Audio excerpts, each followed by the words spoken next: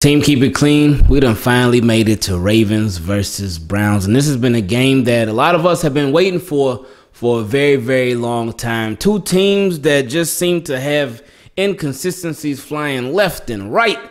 They don't even know who they are yet. And we already in week 12. But Team Keep It Clean, this should be a very good one. And to preview this game, I couldn't think of any other guest that I could possibly have that could do it better than our special guest for this one. And I'll go ahead and let him introduce himself. Yeah, this feels like a dream, and you know just what I mean. You see my boy, he like gotta made it. Boy, he's a fan and he like the Ravens. To you too, Team Keep It Clean. What's going on? It's Ingraven here with another video and another very, very special guest. I know y'all are familiar with him, but I'm gonna go ahead and let my boy QC introduce himself. What's going on, my friend? It's Baltimore's favorite. It's if you've watched AFC North Talk, the man responsible for your first 5 wins plus one. I got to add one this week because I told Sonny not to predict a blowout. And I said, every time y'all predict a blowout, the Ravens like win by 2. So I told him not to do it. That gave y'all that extra juice at the end of the game to win it.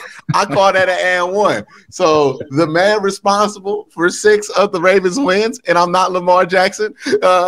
Right here, Raven fans' favorite Browns fan is Quincy here in the flesh, as I always love to do here on Ingravenvids channel. It's good, man. I appreciate you coming on, man. So real quick, just to take it back, like I guess way back, how did you become a Browns fan? That's something we all want to know. How did you become a Browns fan? I mean, I just kind of grew up with it, right? So I was born in '95, so the team had moved when I was born. But by the time I was old enough, they had came back. And, you know, it's just you watch the game that's on in the house. The Browns are on in the house because my dad is a huge Browns fan. Mm-hmm. And, you know, I just grew up watching it. I remember one of the first football memories I have. This is no joke. 2004 season opener. Browns versus Ravens. Browns won that game 20-3. And that was the last time we have won the home opener, the first game of the year. Wow. But that is one of my first football memories. And then the 2007 season kind of sealed it in for me. And Raven fans would know that season because that was kind of a bad one for y'all. It was where the Browns were like a surprise 10-6. There was that gooseneck game versus the Ravens in M&T Bank Stadium where Phil Dawson kicked a field goal that bounced off the back of the field goal back through the front, but they said it was good because it hit the back extension post instead of the front bar. I don't know if people are still upset about it because the Ravens went 6-10 that year, so no harm, no foul, right? It's just another loss in the pile for y'all that year. But and ever since then, you know, there's been definitely some rough patches, but been a Browns fan ever since then. Okay. All right. So with that being said, now the 2021, how are you feeling about the direction that the Browns are headed in right now? I'm confused, honestly, by this team, right? Because going into this season, I mean, you look at the roster and it makes sense, right? 2019 was a different kind of disappointment where like you looked at the roster, but you saw some holes in it and you're like, well, maybe they'll fix it. Maybe Greg Robinson will be a good tackle. You know what I mean? You were hoping on hope for a lot of players who were not established in the NFL to be good or to improve. This year's different. You didn't have those same holes. You had what should be one of the best rosters in football. Mm-hmm. And what's been frustrating about this Cleveland Browns team, especially offensively, is the level of execution has just been subpar. I mean, the level of plays there, the players are there, but the execution has been off, you know, even in the run game at times. It hasn't been there when it's needed to. Bad penalties, you know, people want to know why the offenses look so bad. It's because we keep getting false starts and holdings on first downs, which kills the drive. You know, this is something that kills Baltimore at the beginning of the games, getting those penalties early in drives. And this has kind of just been what it's been with the Cleveland Browns. Baker hasn't played well. That's very disappointing considering how we played last year. You know, the offense hasn't looked great. We had to trade Odell for not even trade him. We had to cut Odell to fix the offense. And then since we've cut Odell, yeah, we put up the 42 points against Cincinnati. But in the last 2 weeks, we put up what, 21 points, you know, against the Patriots and the Lions. Yeah. So it's been disappointing. It's been frustrating. But like I tell Browns fans, even though it's been like that, ain't time to quit because you're still in the thick of it. You know, 6-5, you're still in the thick of it. You could be in first place in the snap of an eye. Yeah, that's true, because this AFC, like, there has not been one dominant person in the AFC. It was looking like, all right, well, maybe, I know the Titans, they lost to the Jets, but okay, that was a fluky game maybe. All right, look, the Titans, they whooped up on the Rams. They beat them down. But okay, maybe the Titans are that dominant team, but nope. They go out and lose to the Texans. The Texans, who had, before that, I believe they only won one game. The Chiefs, I mean, they haven't looked dominant all season. I know they've been on a winning streak these last, 3-4 games. And then the Bills, them too, they look like they were something early on, but now recently, same thing. So two very questionable losses there for the Bills. Yeah. So there hasn't been anybody in the AFC where it's like, all right, yep, that's the team right there. Those are the ones. It is literally wide open. Now, something that doesn't seem as if it's wide open is Andrew Berry's checkbook. Now, he did give a couple of offensive linemen some extensions. So those guys' job is to protect Baker Mayfield. Now, Baker Mayfield, I've been wondering, like, they did pick up the 5th-year option. So he's got that for sure. But why do you think, and where do you think the Browns are when it comes to a contract extension with Baker Mayfield? Why do you think it hasn't happened yet? And do you believe that he is in a position, has he earned that big money from the Browns? At this point, if I'm evaluating what Baker has done this year, I don't think an extension is on the table for this year. Maybe they ride this thing out to his 5th year, and then, you know, if he shows promise, they give him to his contract. I mean, not his contract, his franchise tag or something like that. They still got to figure out what they're going to do with Denzel Ward, because that's the only other piece they haven't locked up long-term along with Baker Mayfield. Right.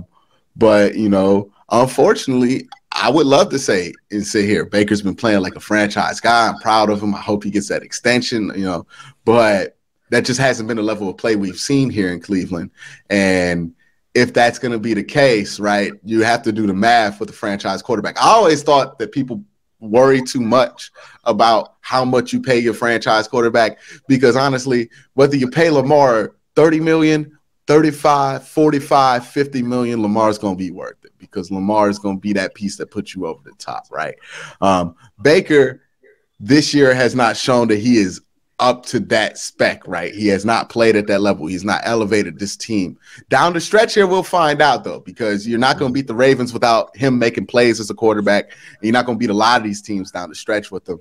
But as far as extending Baker, he's on the verge of us bringing in somebody to compete with him, or a better backup than Case Keenum to have in there next year, because the sad truth of this is, I think Baker Mayfield is talented. I think the world of his talent. I think people don't talk about how talented he is enough, but the level of play hasn't been consistent. And this is not a team that is waiting for somebody to become consistent, right? This is a team that needs to win right now, because the roster is win now. Right now. You can't waste that waiting on inconsistent quarterback play. And if that's the case, you know, this is how Phillip Rivers took Drew Brees' spot, and Drew Brees ended up in New Orleans. This is how Brett Favre ended up in Green Bay. This is how guys get ousted before they're ready, just because these things aren't lining up. And I just hope that Baker can get more consistent quicker, so this doesn't become a issue to where we're talking about moving on from a guy who I think has a ton of potential, but he's not helping himself or us right now by his play. That's for certain. Yeah, that's interesting, because I had a conversation with one of my guys, Josh, about the whole Baker Mayfield and his contract situation. And my thing was, I think the Browns, I think that they wouldn't even talk about a contract extension this year. But one of those reasons, I think, is because he's dealing with an injury right now. So I don't feel like the Browns would really feel like they could get a full, proper evaluation of Baker Mayfield, even though you got the previous 3 years to look at too. But I think they do like really ride this thing out because again, they got the 5th-year option with him. So they got him next year. And then, yeah, like you mentioned, that franchise tag is a real possibility. But we'll see what happens when we get to that point. But where we are right now, Baker Mayfield's been dealing with an injury. How concerned are you with Baker Mayfield's health, especially going into this game with the Ravens? It's been a talk. It's been a conversation, a topic of conversation amongst people who follow the Browns, right? I'm gonna be honest with you. When I look at the tape, when I look at the all 22, I want to be careful with how I say this because I don't want to sound callous. I understand he is hurt. I understand that he is playing with some injuries, but I don't think these injuries are what's affecting his play to this point to where he's been playing this bad. Okay. So, because the fact is, you can see every week he's had this injury, he can still rip the ball downfield. He can still go crossfield. He can still throw on his run, be accurate, but he's just not doing it consistently enough. And when he's missing in very similar ways that he's missed in the past. So I don't think this has as much to do about his injury as it does about his play, right? I think his play is just bad. Whether he was injured or not, I don't know if that's really that relevant because it's just, when a quarterback's injured when you watch him and he shouldn't be out there. This is just not what I'm seeing with him. So that's been one thing. As far as worrying about his injury, look, you're always going to be worried because the Ravens are relentless with that blitzing. But Baker's a tough dude, right? Baker's going to be able to take the hits. He's going to be able to absorb the contact, and he's going to be able to absorb the pain. The question I have is not about whether he can physically hold up, but, when he's in the pocket and that pressure's coming, is he going to step up in the pocket, take that hit, and throw the ball like he did against Cincinnati, or is he going to flush too early like he's done at the beginning of this year and force himself into bad decisions because he's taking himself out the play? That's really the concern there, right? And Calais Campbell is another monster concern because Baker Mayfield, we know, has issues going across the middle because he's shorter. Those passing lanes are harder to come by in the middle, and they're going to be especially hard to come by because I know Calais Campbell listed at like 6'8", but his arm span, his wingspan got to be like 7'7". Yeah, like he is long. He is long and he is very smart, right? I was breaking down some defensive tackle tape a couple of weeks ago, and I was saying you can always tell the good defensive tackles from the bad ones because a good defensive tackle, you think they beat, they're just forcing themselves into a passing lane to get that arm up. And Calais Campbell's tape is nothing but savvy veteran stuff like that. He's a great player. And that's going to be something that he has to look out for, right? Them tip balls can turn into interceptions real quick. They can turn into fumbles. They can turn into sacks. And that's something that is concerned also. The way the Ravens disguise their defenses has been an issue with Baker Mayfield. You look at the last two games he's played in against the Lions and the New England Patriots. Those are two teams that can disguise their defenses well enough that it really threw off Baker Mayfield. So, again, the injuries are one thing. Yeah. I am confident that, he is tough enough to get out of that game and not be hurt at the end of it or not, be at risk of not playing for the rest of the year at the end of it, especially with the bye week in between. But, my real concern is about how he's going to respond to how the Ravens are going to play him. That's really my biggest concern there. Now, that's funny that you just now brought up Calais Campbell because that took me back to last year, his very first game as a Raven, 2020 season, home opener. Got the Browns coming to town, division game. Literally the very first play. Browns got the ball on offense. The very first play, Baker Mayfield drops back, throws it. Calais Campbell reaches them arms up, tips the ball. Marlon Humphrey, interception. Now, something that we talked about briefly offline was the streak that you brought to my attention that I hadn't even been aware of. And that was the streak that Baker Mayfield has thrown at least one interception every single time he's played the Ravens. Now, with that streak, do you think that streak will continue in this game? I hope it doesn't, right? He's thrown enough interceptions over the last 2 weeks. He could give us a break this week, but when you see the teams that he throws interceptions against and you see the issues that he has, there's no reason to believe he won't this week, right? Like the Ravens, they do a lot of the similar stuff that the Patriots did, that the Lions did to force him to throw interceptions. And now he's at a point to where he's pressing a little bit more. I don't think he breaks that interception streak, and that's going to be tough to come back from. You can't give the Ravens the ball and expect to win. But that's where we're just going to need Myles Garrett to step up and force his own turnovers or change the game in that way. But yeah, man, Baker's always had a rough go of it against the Ravens when it comes to not turning the ball over.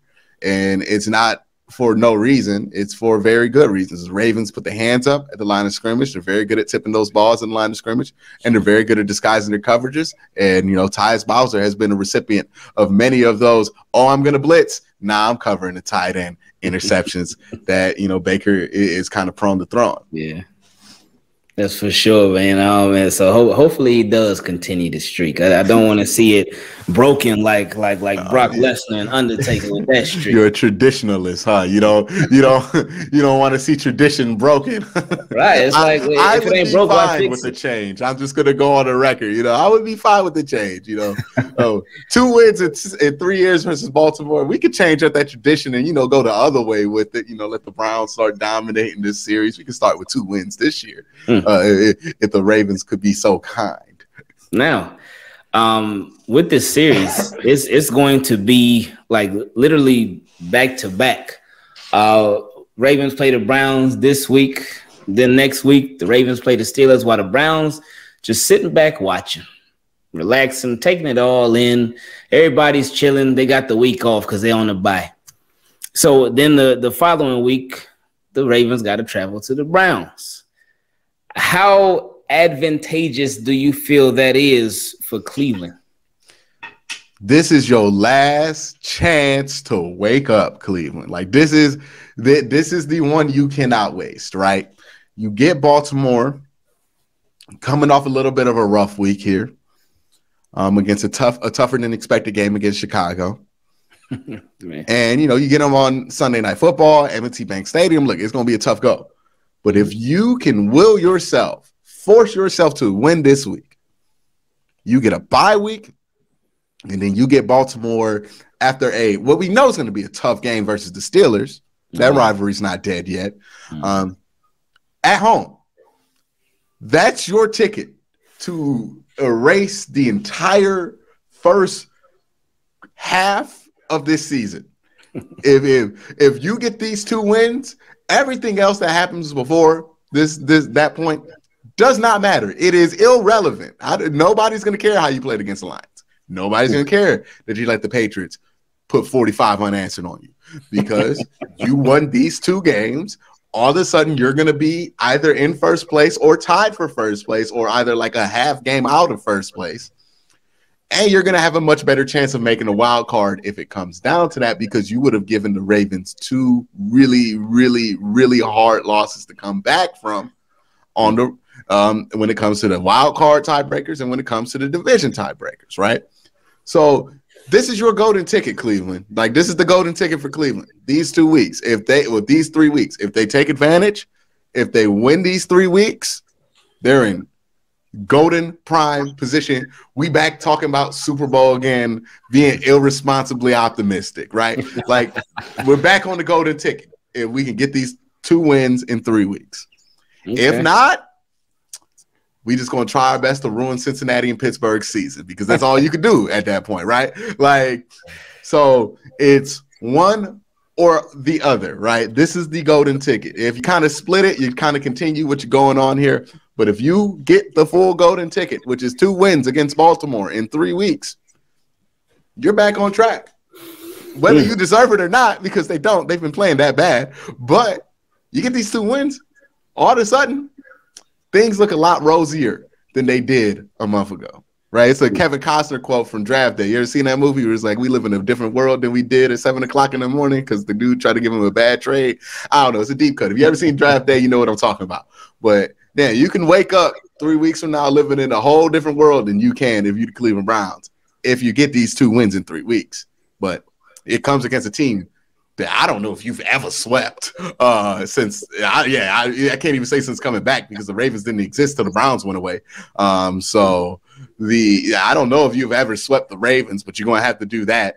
And this version of the Ravens, you haven't even come close to sweeping. So, it's going to be difficult, but that's the path for the Cleveland Browns. It's all ahead of them. I don't think they've ever swept the Ravens. Maybe in 2007, did they beat them twice when they had when we had Jamal Lewis?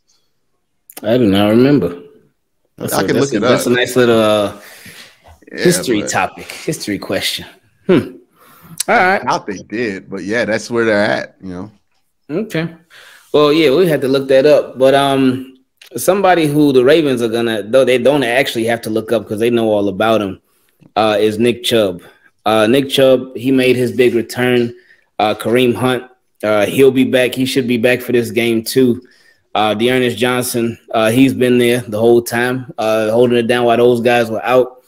How just having a run game like that, how happy does that make you when your run game from your running backs is so strong? Because like we got a run game, but most of our run game is from Lamar. Now Devontae Freeman recently, he been chiming in a lot more, but most of our running game usually comes from Lamar. But for you to have your running backs doing as great as they are, how good does that feel? It's kind of been interesting, right? Because as good as those running backs are, and look, when we need the big play, they usually come away with it. But this is another thing where it's like, I know that the numbers look great for this running back unit. Mm-hmm. I know that, the averages and everything do. But for whatever reason, when I watch this play to play this year versus last year, it doesn't seem like we're getting the same chunks per play. We're getting longer chunks at certain parts of the game, right? Nick Chubb will break something off for like 40, 50 yards, but then we'll have a lot of 2-yard carries in between that. And I think that's kind of inflated the average to where, yeah, it looks like it's last year's run game, but I don't think it's as good as last year's run game right here. Like last year, I would have no doubt that the Browns could run the ball at will against Baltimore. We struggled at times to run that ball versus the Detroit Lions, and they're 29th in run defense. So, this week with Calais Campbell, with Brandon Williams out there, I'm not so sold that running the ball is going to be what's going to be able to move the football this week. And I do think that, if you want to win this game, Baker's going to have to play well. And, when you gamble it on that, this year, at least, last year I felt a lot better about it, more confident about it. But this year, it's not as sure of a thing as you would hope. But that's kind of been what this season has been. By the way, answer to your question, 2007 was the last and only time the Browns have swept the Ravens. Okay. Yeah, they did do it. Now we know. So as long as that history stays history and chills in 2007, then we'll be good. We had Jamal Lewis on that team. I remember. Yeah, we got Jamal Lewis. Yeah, that was so weird, man. Yeah, he was really good for like 2 years for the Browns too. I was like, why did Jamal Lewis come here? Okay, I'll take it.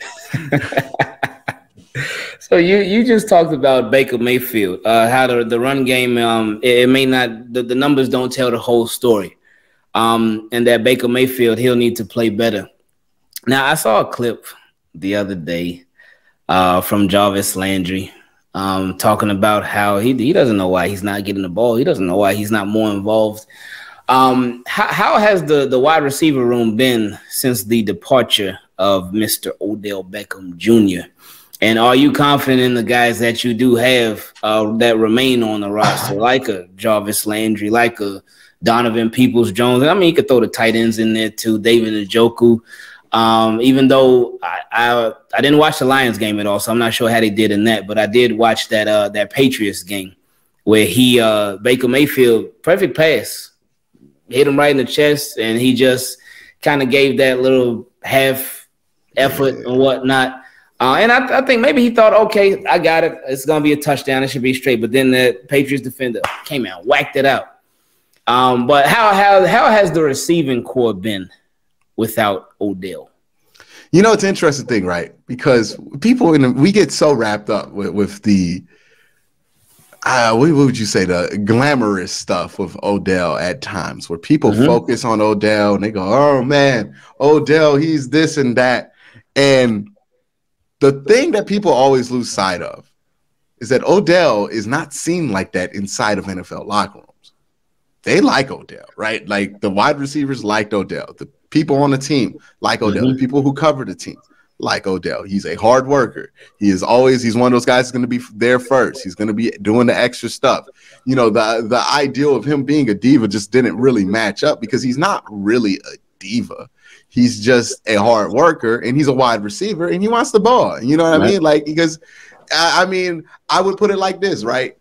If you thought you were really good at your job and your job wasn't letting you fix a problem you feel like you could easily fix, you be mad too, right? Exactly. You know what I mean? Like if I were on a podcast and they didn't let me talk on the podcast, I would be mad too because I feel like I could add something to the podcast. You know, that's true. I feel like I have enough that, you know, they could let me get some run on there. So that's where the frustration was. And that's not just Odell that's frustrated.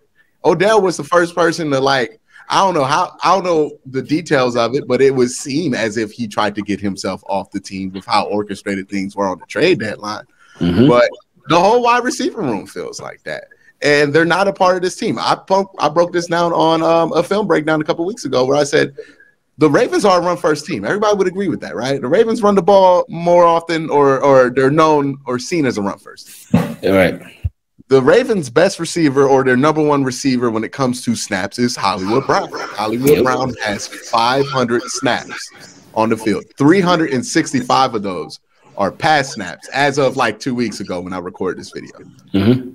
Okay. Donovan Peoples-Jones is the highest snap leader for the Browns. We don't know if he's going to play. It's not looking good. It's not looking like he's going to play.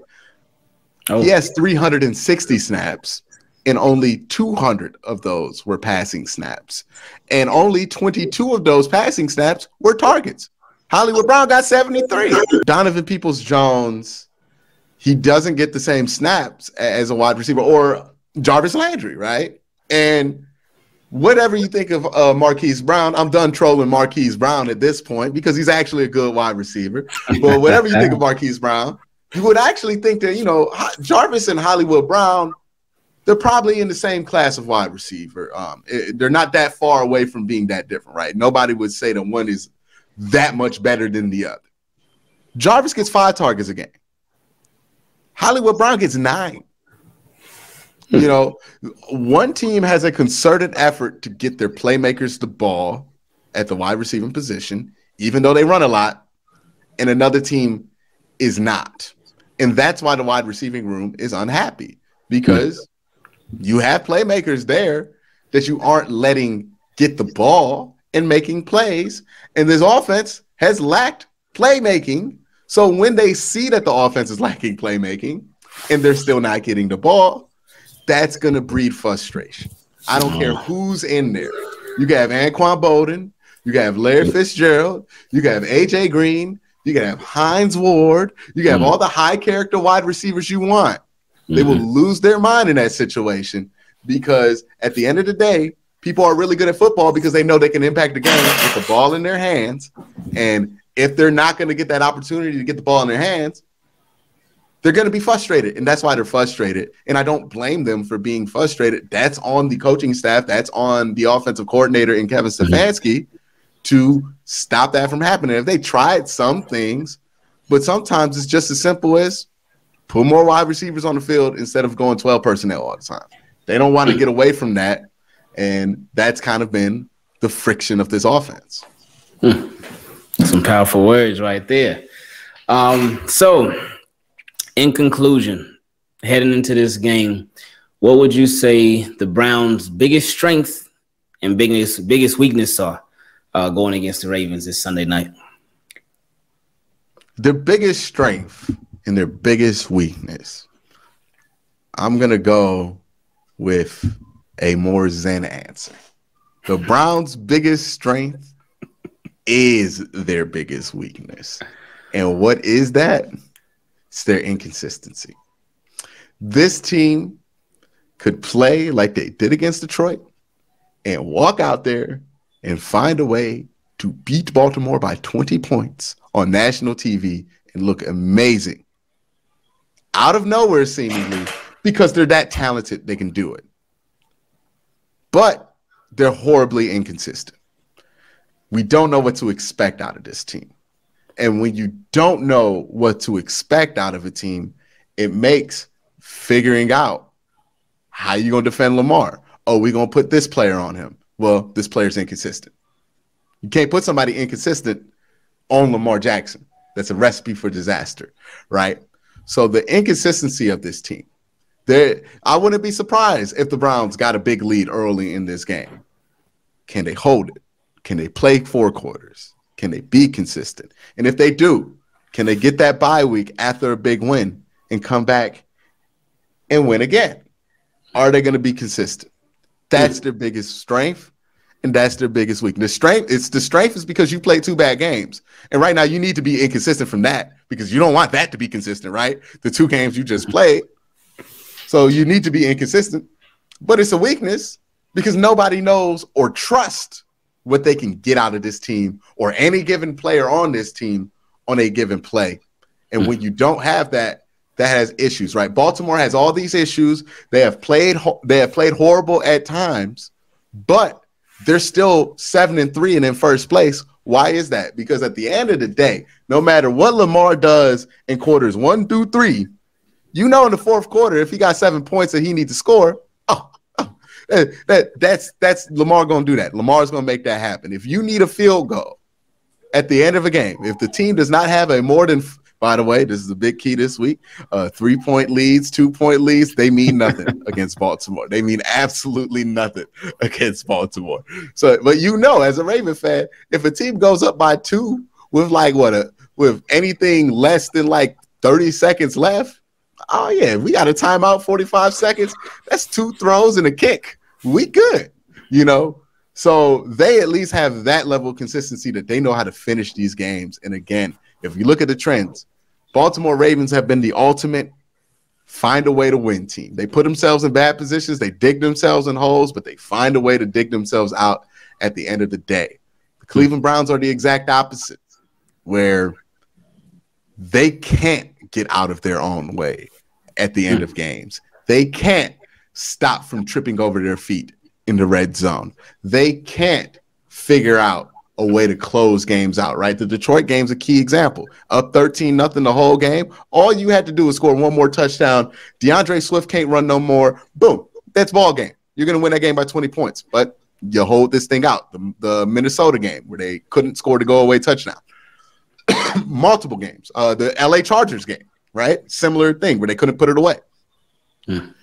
If you have that as your problem, as your team that cannot put away games, versus the Baltimore Ravens, who, if you don't put it away, boy, are they going to come back and bite you. Yeah, that has been the Ravens this year. Yeah, the comeback kings. Yeah, and we know that Lamar is more than capable of making them comebacks against Cleveland because, we joke about the poop game, but I saw that he had these stomach issues going into this week, and I'm like, is he going to have a super poop game? Is he gonna go bigger, badder, and better for the sequel? Are we gonna see something crazy on Sunday night?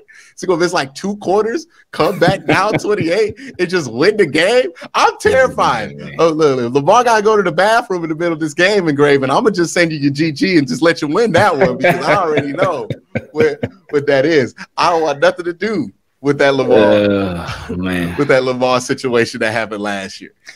Yeah, we're gonna see. One last question before I get out of here. But before we get out of here, Ravens, they've been struggling on the offensive line this year, and I can't believe that I forgot to bring these guys up earlier. But Ravens offensive line that has struggled versus Myles Garrett and Jadeveon Clowney. How well have they been playing this year, and what would your expectations be for those two going into this game? Oh, they've been fantastic. Jadeveon Clowney and Myles Garrett has been fantastic. Myles Garrett, I think, if he had a stronger game against the Lions, he might be in a run for Defensive Player of the Year. But again, we talk about the perception of national TV games, right? Myles going to be coming out here looking to have a 3-sack game because he knows if he sacks Lamar Jackson 3 times, put that Defensive Player of the Year award in his name and send it to him because he would have 16.5 sacks in 12 weeks or something crazy like that. And then the national audience would have got to see him. So, yeah, Miles has been playing excellent. Another guy that I don't think Raven fans know about is Malik McDowell. That's been a gem. He was a guy that we took from the Eagles. Nah, he was from the Seahawks. Former second-round pick, got in trouble with the police early before he even went to rookie camp. He got like in some kind of issue with the police.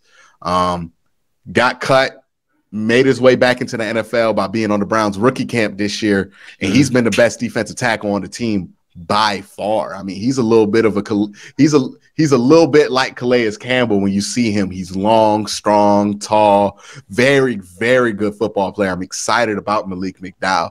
But yeah, I think those three, that's going to be the Browns' key, right? If you can get behind that offensive line, if you can get Lamar in third and longs, if you can force them out of their game plan, and put a lid on Hollywood Brown, because the Browns have had an issue putting lids on wide receivers this year, you are going to be in a good position here, right? Because your defensive line can definitely win that battle along the line of scrimmage. So that's the Browns' biggest saving grace. If I can depend on anything, I would hope that that's something I could depend on.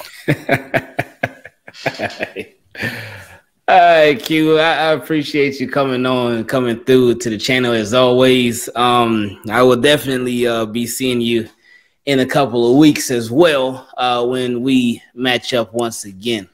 But go ahead and let everybody know where they can find you at, the YouTube channel, Instagram, Twitter, all of that good stuff.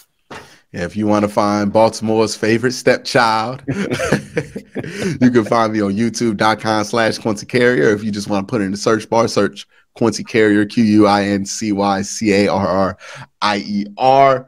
A lot of Raven fans already be hanging out there because I heard from y'all at the end of that Lions game. Y'all was in the chat. LOL, beat the Lions by 3. We about to whip you at the bank. So I know y'all be there already. So, check me out there if you haven't. You have friends there on that channel. But make sure you're subscribed, hit that notification bell. And again, me and Ingravenvids, we're going to be on live on Sunday night. So if this is going really well for you Baltimore Raven fans, I know where you're going to want to come. Come on in. As long as you're polite, as long as you take your shoes off before you come in, you know what I mean? We could come hang out. All right, I appreciate it. With on that note, we'll see how this game goes, and may the best team this week, because it's been so much inconsistency, may the best team this week get the win. Definitely, man. Appreciate it. Shout out to Ingraven.